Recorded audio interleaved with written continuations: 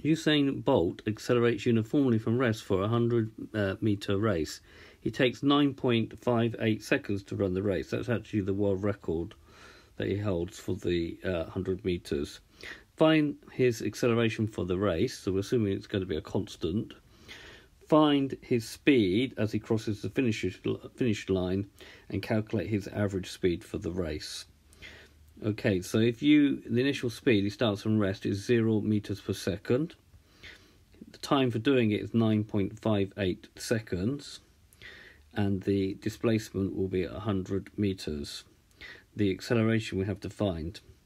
So, using S is equal to UT plus a half AT squared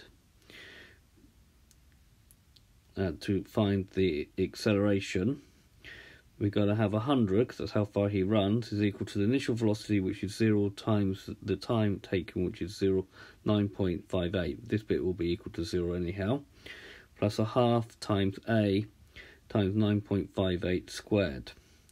So that's going to give 100 times 2 divided by 9.58 squared. So the acceleration is going to be 2.179, which is 2.18 meters per second squared.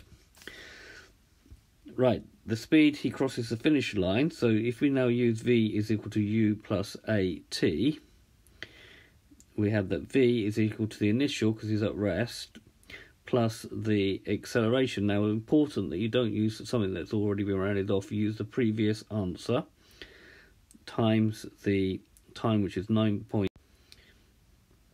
And that gives me 20.876. And so that gives me his final speed is 20.9 meters per second.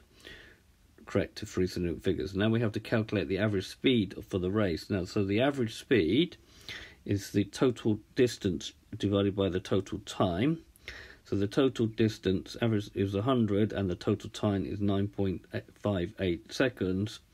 So that will be 10.43, which is 10.4 meters per second. Okay, so this has been a video to analyse a 100-metre race. I hope you've understood, and I thank you very much for watching.